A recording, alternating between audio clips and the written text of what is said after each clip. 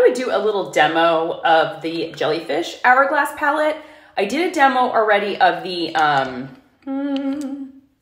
cheetah one, and I saved that to a highlight. So I will do a demo of all three, doing like full makeup looks, and save that to a highlight just in case you want to refer back. So let's, I mean, obviously it's for the face, but I am going to use it all over. Like I'm going to use the palette for the eyes and for the face. Okay, well, that color is a gorge. Oh my God.